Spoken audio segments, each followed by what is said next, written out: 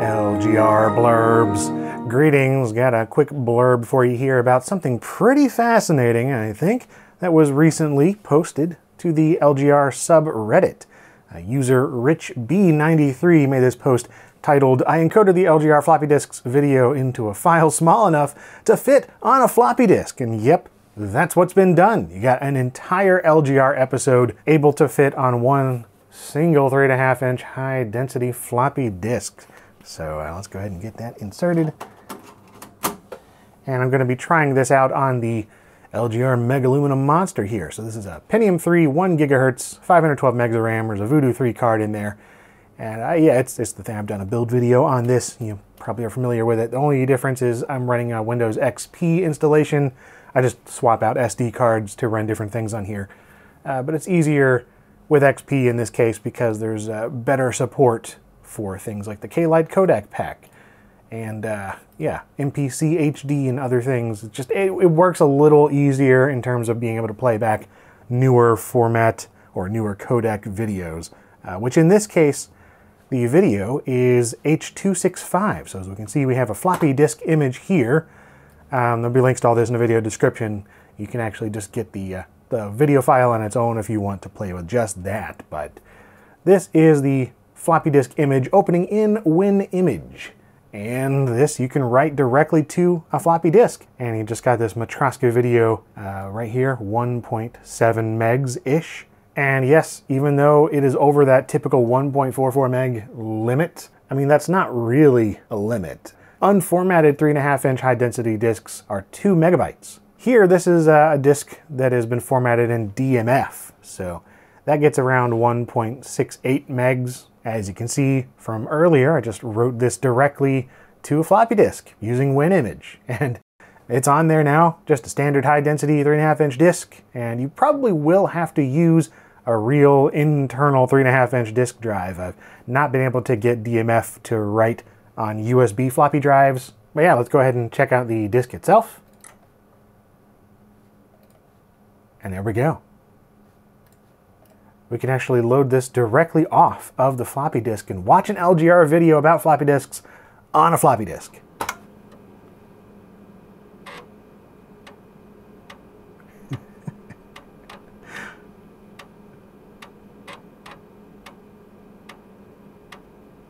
It'll get there eventually.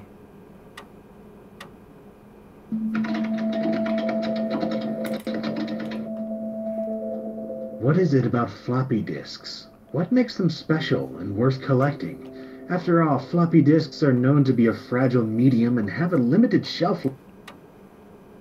Now, you hear every so often as it's playing through, it will start loading more of the data from the disk as it's going through the video. But yeah, it totally works. And it's surprisingly smooth, surprisingly watchable, even though we've got just a 160 by 90 pixel resolution here.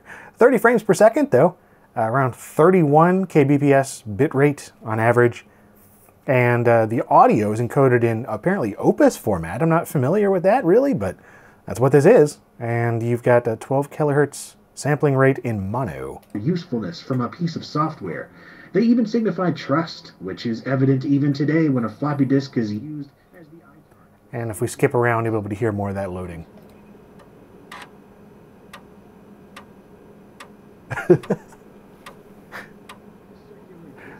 That's so novel. Oh man, more YouTube videos need floppy disk loading sounds.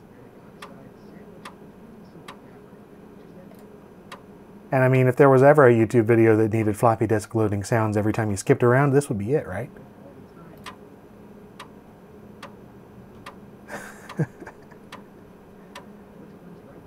Anyway, that's pretty much it. Honestly, that's this video. I just wanted to show this off because I was impressed. I didn't realize that this was even possible. I mean, in theory it is, right? But the fact that it's actually an entire video. You know, I've messed around with putting little like 30-second video clips, H264 and whatnot, or even WMV on floppy disk. But the fact that this one, I mean, it's a full LGR video and it's entirely watchable and honestly in better quality than I ever downloaded videos in back in the day, like over dial-up, you know. And they probably would have been bigger than this even. So, yeah, it's awesome how far video and audio codecs have come. H265 is fantastic, and the fact that it is to the point where you can get an entire video, you know, about 5 minutes long anyway, to quality that is at least halfway decent at all, is great. And it looks better on a CRT too than it does on like an LCD, just because you get that effect going on. But anyway, that is pretty much it. Oh, I just wanted to show this off. There's some other things that they've posted on that Reddit thread, so go ahead and check it out. Again, links in the video description.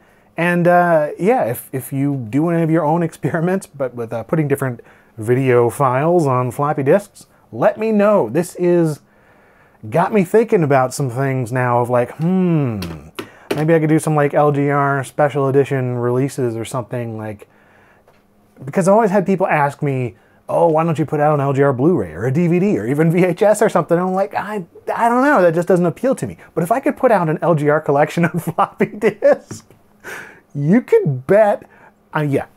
Anyway, it's got me thinking. So that's it. Thank you for watching, and thank you to RichB93 on the LGR subreddit for posting this awesomeness and seeing what can be done with H265 and the Opus audio format is just really neat and made for a fun blurb.